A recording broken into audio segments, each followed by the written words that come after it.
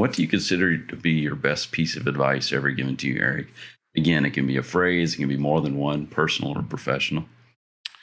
I think, it's sometimes the best advice is simple advice. And it's actually a question on my new show, Film School. I've asked every actor and director and writer that's come on the show, what's the number one piece of advice you give to a filmmaker that's listening to this? And almost all of them, with the exception of two, have said some variation of just keep going, just keep doing it. If you want something to happen and you're working hard enough, it'll happen.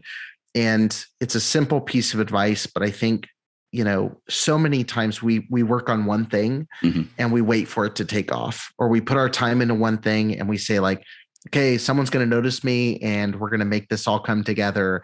Right. And the reality is, like, you have to put in the consistent work and you have to pivot and make adjustments. One of the guests that came on said, the fatal flaw a lot of writers make is they write one script and they shop it around for 3 years. Right. You need to write that script, and they need to write another script, and they need to write another script and another script.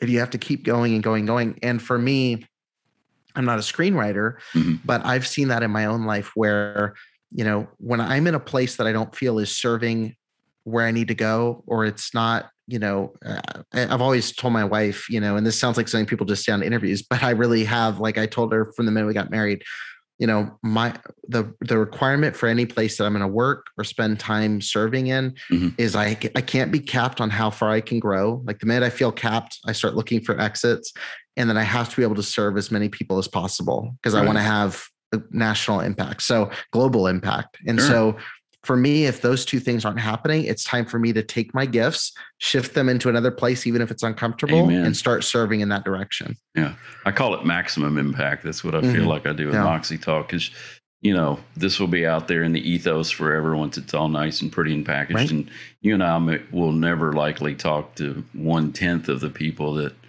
take the time to experience either a snippet of this or the entire program. And so that's what I love about what we do.